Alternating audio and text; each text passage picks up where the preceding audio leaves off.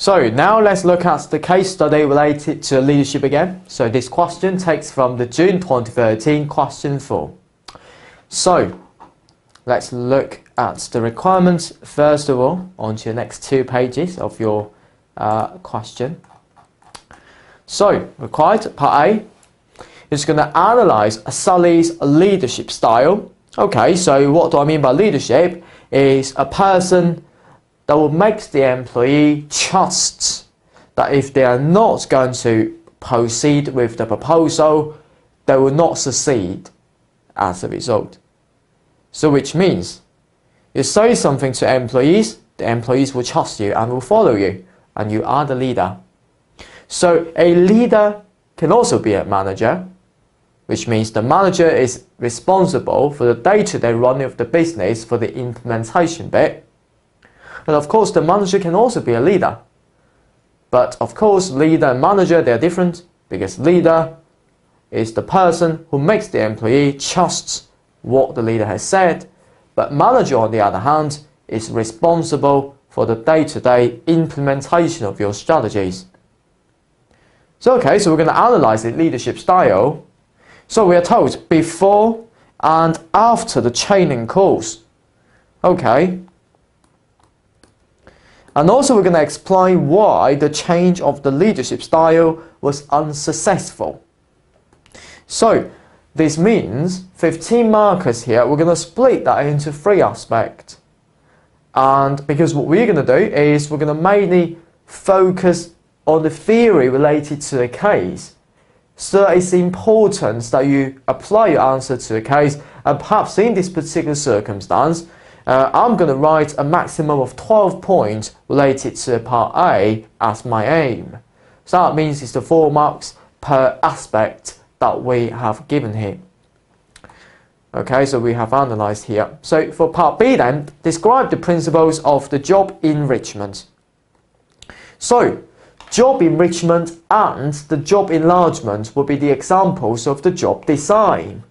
So that means first of all, when you are recruiting the staff, you train the staff on what to do. For example, you want to be a finance director. We are looking for a finance director. You want to be a finance director? Okay, no problem. I will tell you the responsibilities in there. For example, describing the job, their responsibilities, etc.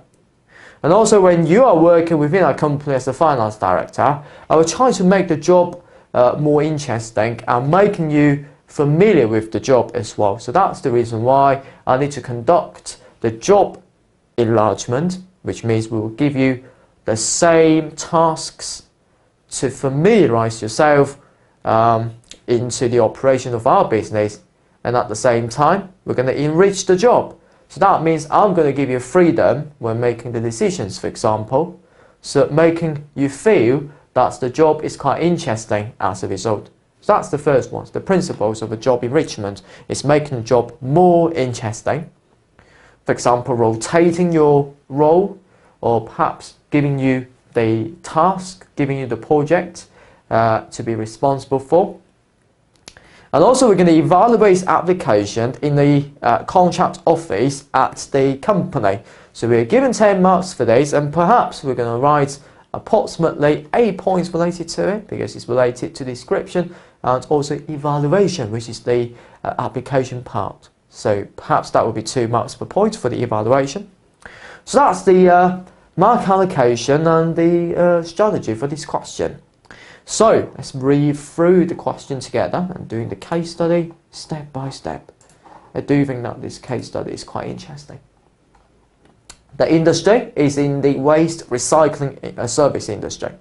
So we're told 10 years ago, Sully formed the academic recycling company. It's called ARC. I mean, the name is quite similar to APC.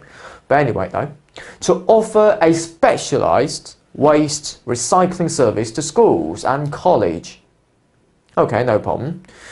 The company's been very successful and expanded rapidly. Okay, so expansion, you know that the ways to expand your business, perhaps the organic growth, strategic alliance or mergers and acquisition that we've studied in the business strategy before, yeah? and also deciding which industry that you are in. Of course, the recycling service industry, that would be your corporate strategy.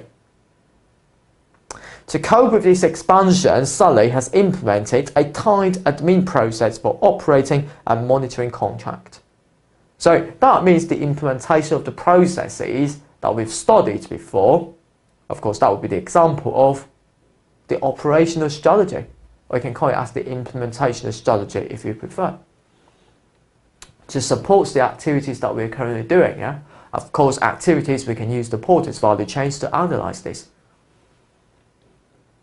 This admin procedure is undertaken by the contract office, okay, who checks the collections that have been made by the field recycling teams.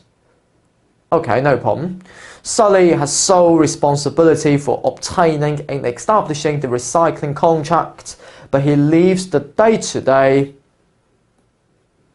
responsibility for administering and monitoring the contract to the contract office.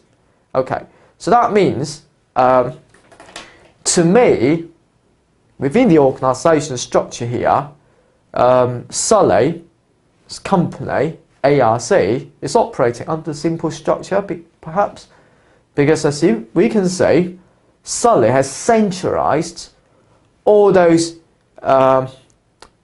recycling contracts, establishments by himself. Okay, no problem. And of course, the advantage of the centralization, surely, perhaps if the company is relatively small, the centralization will make sure that the decision will be made quickly.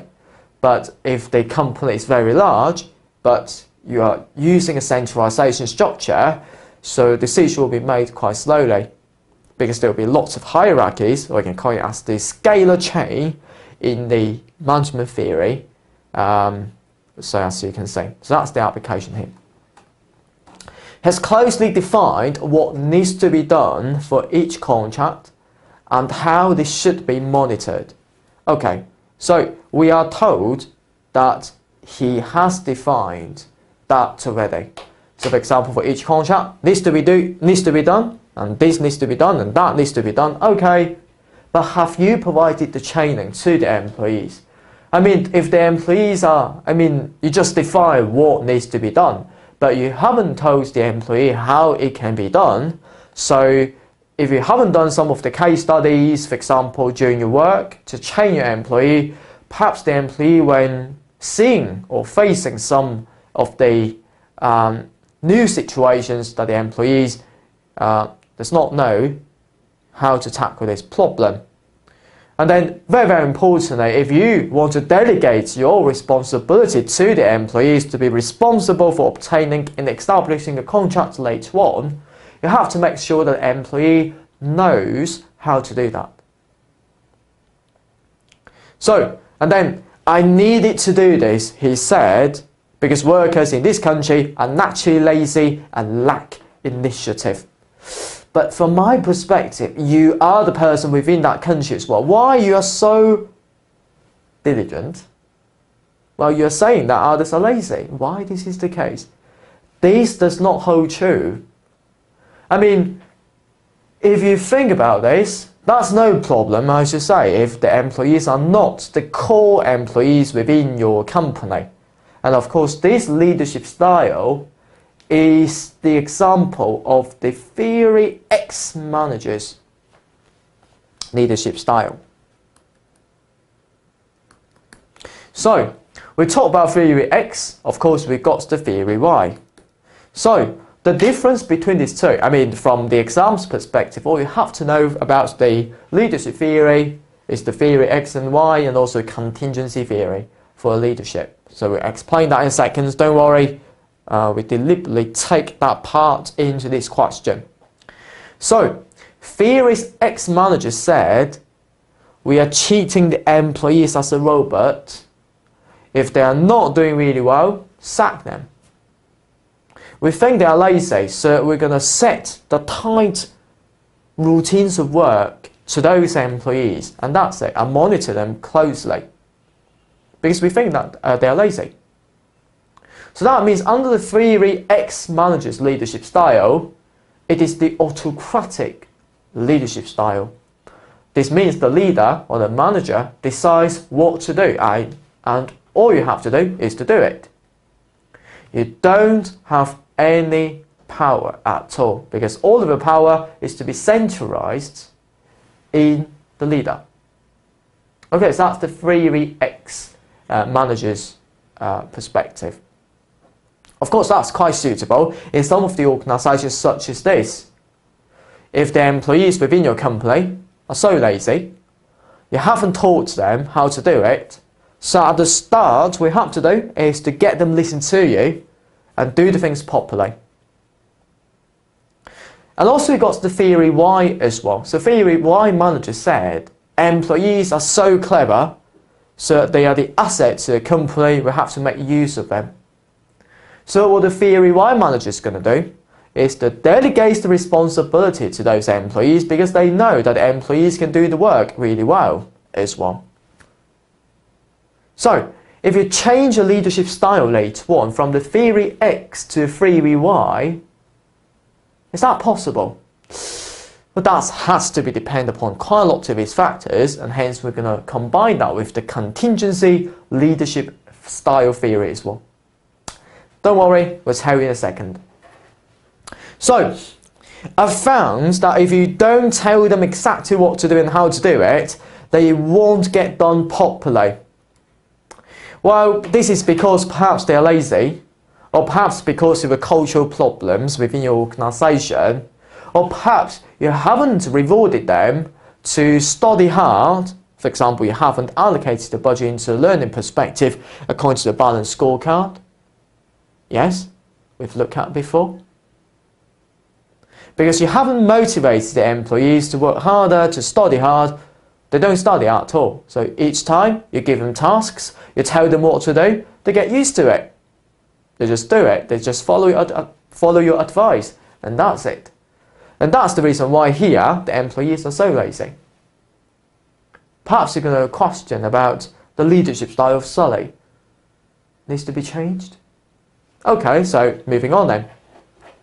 Most of the employees working in the contracts office like and respect Sully for his business success and ability to take instant decisions when they refer a problem to him. So that means the employees within a company get used to Sully's theory X manager's leadership style. Okay, you tell me what to do, I just do it and job's done. I won't make any mistakes, you won't blame me, because it's all your responsibility. You decide what to do, you make quick decisions. Okay, it's your responsibility. I'm happy about it because I don't have to take that responsibility on my own. So they're quite happy about the theory X style. They get used to it, they stop learning, or perhaps they learn quite slowly. Some of the company's employees have complained about the autocratic style of the leadership, but most of the employees have now left the company to work for other organizations. So that means that the employees remaining within that company will be happy about the theory X leadership style that Sully had. So that means they get used to the situation where Sully tells you what to do and you just do it, and that's it. Okay, a few months ago, conscious that he was a self-taught manager, Sully enrolled himself on a week course with a training consultancy which actively advocates and promotes a demographic style of the management. So that means that training company tells Sully, okay, you should stop being a theory X manager. You need to change your role from the theory X to theory Y manager, because theory Y manager is willing to delegate responsibility to his staff to do the work.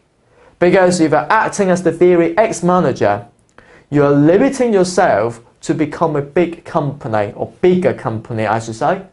It's simply because you decide what to do, but a person I mean, if you work for example, 8 hours or 10 hours, you can't even work 24 hours a day. So perhaps you have to make use of other staff within your organization to make the decision on behalf of you. Okay, so that's what the consultancy company is trying to get at.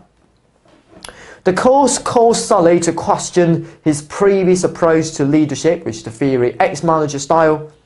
It was also the first time for 3 years that Sully had been out of office during the working hours for a prolonged period of time. However, each night, while he was attending the course, he had to deal with the emails from the contract office listing problems with contracts and asking him what actions they should take. So that means the employees get used to the theory X leadership style already, so that whenever they see a new problem coming into the organization, they just email Sully and get answered. He became exasperated by his employees' inability to take actions to resolve these issues. Okay, so the Sully is very, very angry about this. He discussed this problem with his course tutors. They suggested that his employees would be more effective and motivated if their jobs were enriched and that they were empowered to make decisions themselves. Okay, so that means the tutors in that training company advised Sully to delegate the responsibility to his staff, allowing the staff to make decisions on their own rather than you make your decision on your own. This means enriching their job, which means making the job more interesting, making them accountable for their jobs. But a question for that is that likely that the employees will accept this? I mean, if I were the employee, I would never accept this. It's simply because I get used to the old style. Okay, no problem. I get used to the old style, I get the bonus from you and you make the decision. You take that responsibility rather than I take the responsibility. Okay, I'm happy about it. But now you say to me, okay, please take this responsibility, but you get no reward out of it. So that means I have to make my decision now. But if I make decisions correctly, okay, no bonus is being given. But if I make the decision wrongly, I'll be punished, perhaps. So if I were the manager, I would never be willing to accept this. So this means if Sully changed his leadership style from the theory X to theory Y, of course the employees will be upset about this. So moving on then. On his return from the course, Sully called a staff meeting with the contract office where he announced that from now on, employees will have responsibility for taking control actions themselves, rather than referring to the problem to Sully. Okay, so which means after Sully has attended the course, has changed his leadership style from the theory X to the theory Y. That would be a problem. So let's see then. Sully, in turn, was to focus on gaining more contracts and setting them up. Okay, so that seems to me is the ideal situation. But is that likely to happen then? However, problems with the new arrangement arose very quickly. Yes, problems arises. Fearful of making mistakes and unsure about what they were doing led to employees discussing issues amongst themselves at length before coming to a tentative decision. So that means when the employees are making decisions, okay, they just discuss with each other for quite a long time because they are afraid of making mistakes. So this will slow down the overall project process. That's the first disadvantage that we had. And also at the same time, it will demotivate the employees. Because in the past, you make that decision on your own. But now you say to me, I have to make my decision. That seems to be a little bit hard because I'm not quite familiar with the jobs I'm currently doing. Okay. The operational recycling teams were particularly critical of the new approach. So that team just said to Sally, no, your leadership style, the way that you manage people is not correct. One commented that before, we've got a clear decision very quickly, but now decisions can take several days and appear to lack authority. The new approach also caused tensions and stress within the contract office, and absenteeism increased. Okay, so that's not quite suitable for the new leadership style, which is the Theory Y manager style. So at the next staff meeting, employees in the contract office asked Sally to return to his old management style, which is the Theory X style, and job responsibility. So that means they just do what you've said. We prefer the old Sally. They said the training course has spoiled you. Okay, reluctantly, Sally agreed to their requests, and so all problems again referring up to him. However, he's unhappy with this return to a previous way of working because he's working long hours per day and is concerned about his health. Also, he realizes that he has little time for obtaining and planning a contract, and this is severely restricting the capacity of the company to expand. So, this means changing your leadership style from the X to Y is not correct. But from my perspective, a sensible solution for this is to provide the training program for the employees. So grouping the employees together and just doing the brainstorm process, giving ideas of what sort of problem may arise related to the new contract and how we're going to solve different types of problems, and also refer that to the internet. And of course, you can engage an expert in that particular field to discuss with others as well.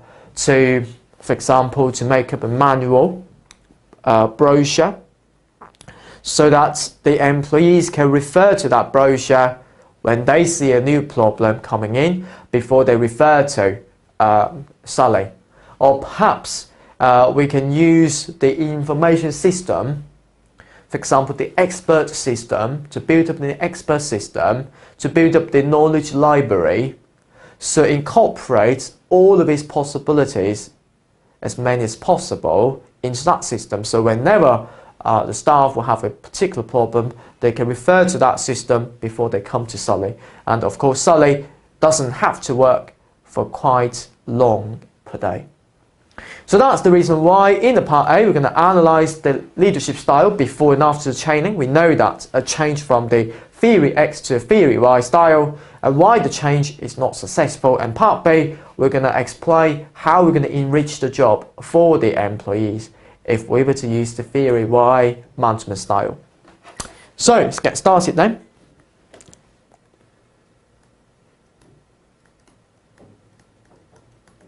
So part A. First of all, we're going to talk about the Theory X and Theory Y manager.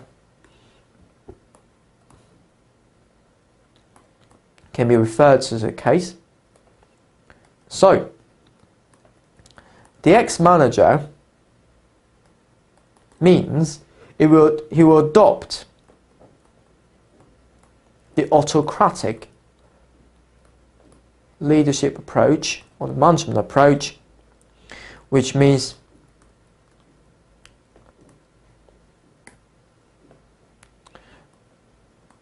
this is an example of the centralization, and that leader or that manager has made all of his decisions on his own rather than allowing the employees to make decisions on their own. And the Theory Y manager we can also talk about is using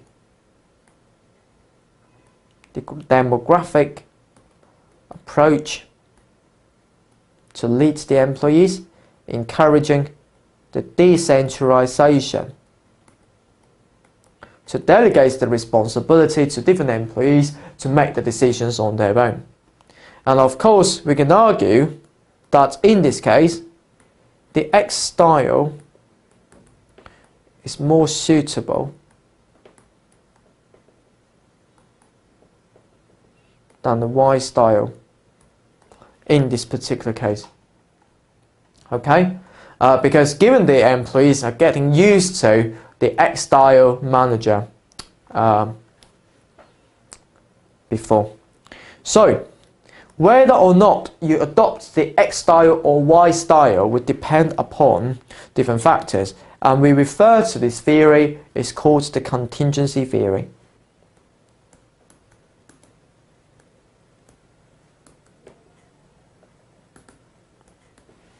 So the contingency theory said which leadership style that you're adopting would depend upon three factors.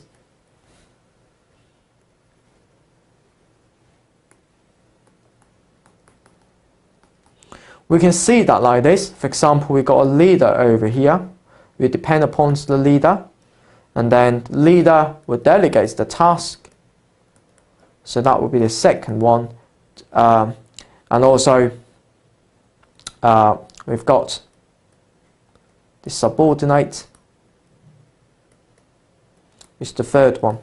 The subordinate is the employee that's working below that particular manager. Okay, so we depend upon these three factors. Okay, so subordinate will be a person as well. So first of all,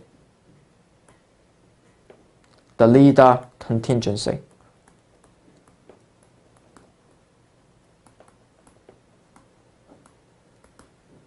So that means change in approach is not a reflection of the leadership value, but just lose confidence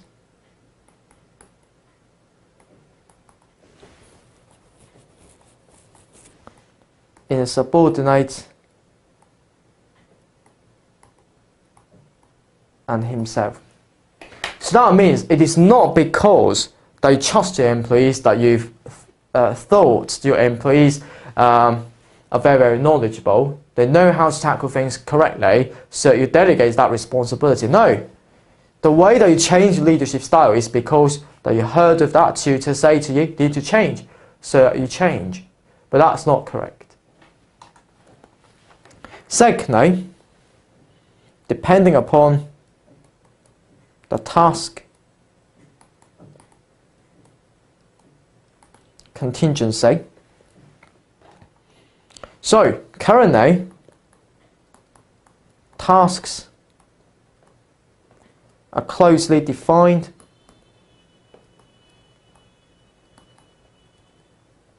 and controlled by Sully, and decisions are made quickly by Sully. So rather than the employees will make the decisions, and hence the employees are getting used, has got used to the leadership style by Sully by performing as the theory X manager. So if you change leadership style from the X to Y, that may not be so suitable. And thirdly, depending upon the subordinate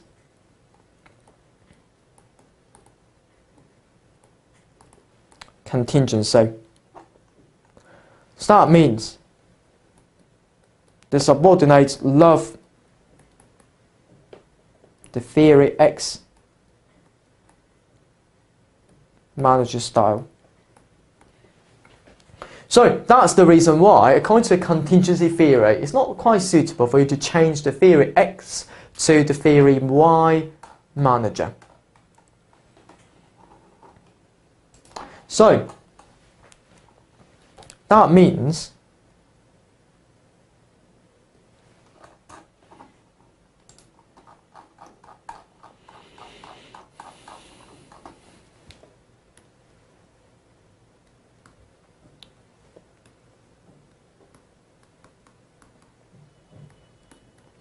the authorization to the employee is not suitable because, first of all,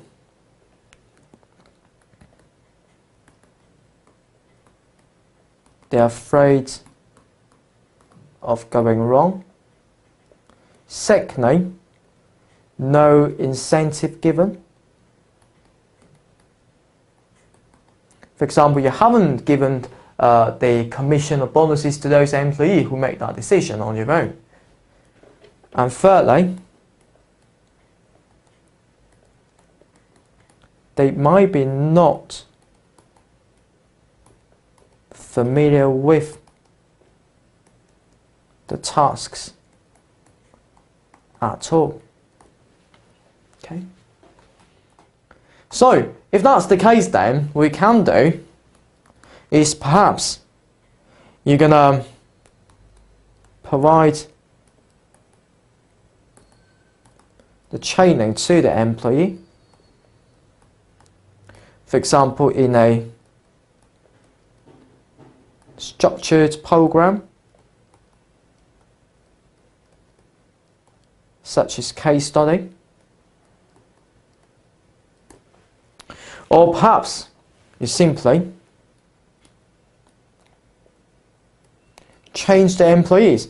If the employees love your theory X management style, sack them and employ the new employee who prefer the theory Y management style. Okay, we can make decision on behalf of you, but it's more important that you're going to provide the training to the employees first. And also what you can do is going to redefine the job, and also, for example, redesign your job as well. For example, in the form of the job enrichment, which means you give the same level of tasks to that employee to do in order to familiarize themselves with how to do it. So all you need to do, also, you're going to consider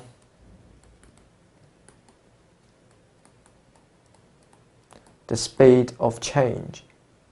So if you decide to change that situation now or dramatically, so that will consume you quite lots of resources, because if you sack those employees, for example, you have to pay for a lump sum of the redundancy costs payment to them.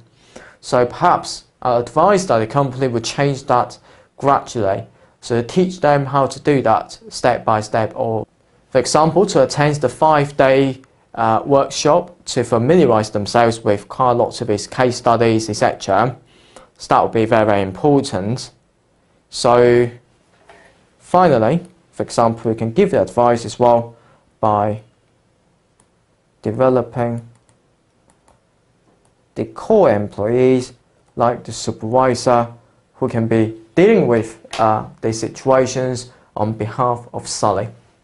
So those are the things that I can write in the exam. You can provide different answers to mine, that'll be no problem. And you can see the answer onto the next page by the ACCA as well. ACCA has got its own answer.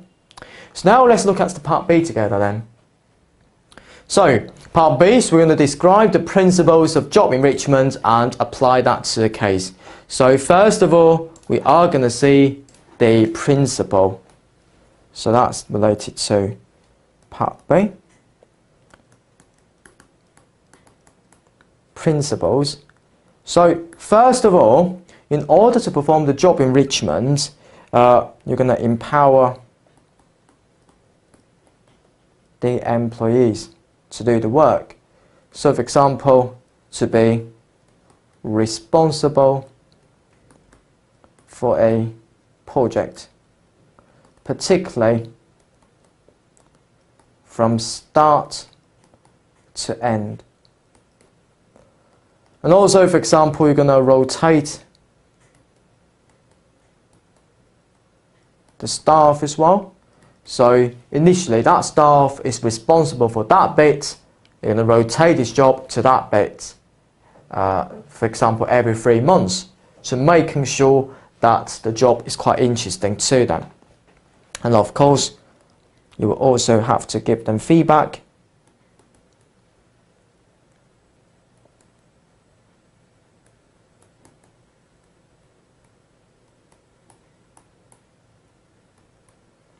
how to improve the job in the future as well. Okay, so those are the ways that we can performing the job enrichment. And the application here, so the job enrichment, first of all, if you empower the employee in the short term, that is not suitable.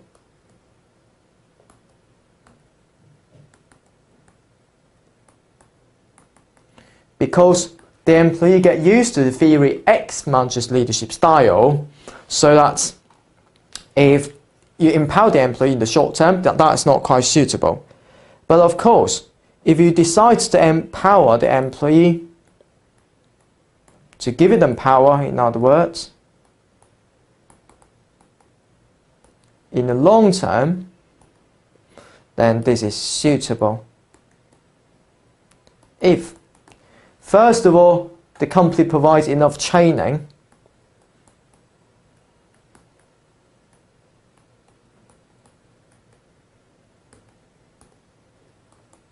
program, and secondly, set up appropriate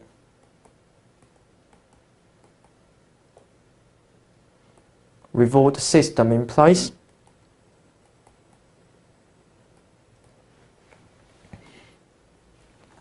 So of course, empowering the employees in the long run, of course, is not suitable.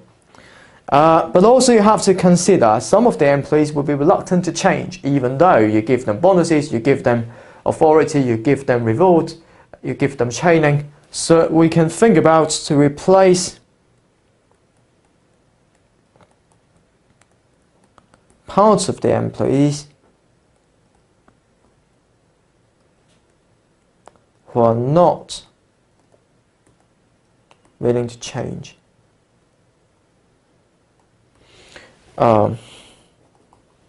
With the new coming employees.